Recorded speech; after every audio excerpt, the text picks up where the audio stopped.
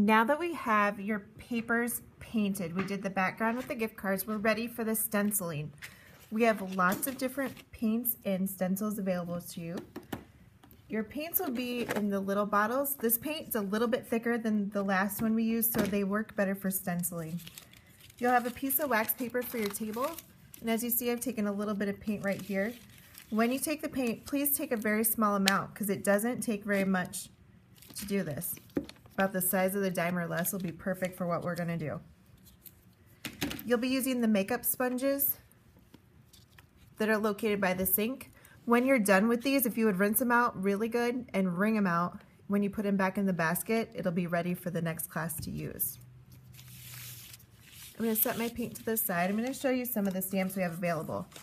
When you do the stamping, if you put your sponge in the paint, and then on the side, I'm kind of dabbing it off because you don't want a lot of paint on there. If you have a lot of paint, it won't work too well.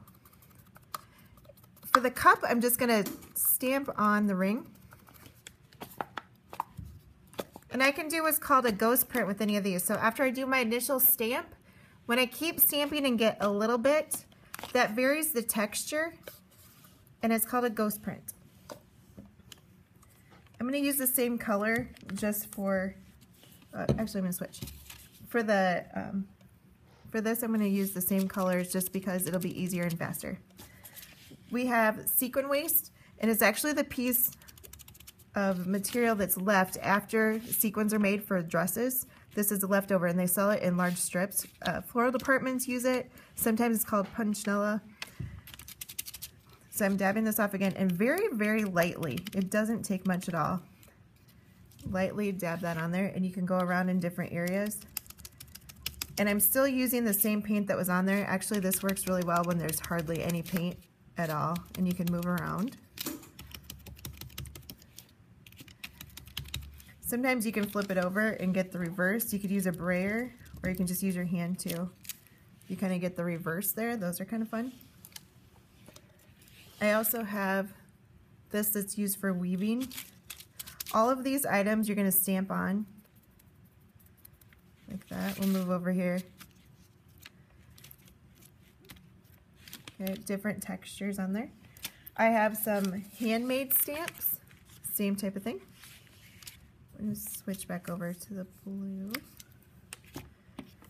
Okay, just a small amount of paint again, about the size of a dime. I'm going to put some on here and then dab it off to the side.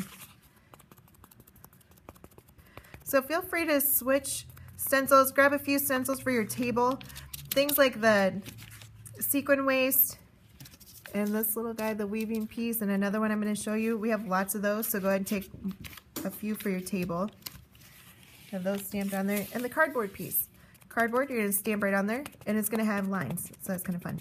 You can move around through your different papers depending on what color you have. Some colors will show up better than others, so try it out. And maybe you stamp on one and that color's not working. You don't have to keep doing it. You could switch to something else. Anything we've painted can be stamped, so I could do my cover, I can do the other side of the cover, and any of these extra painted pages. I also have bubble wrap. If you have a question about any of the stencils, you can ask. So that'll be like groups of crinkly circles. And a stamp roller.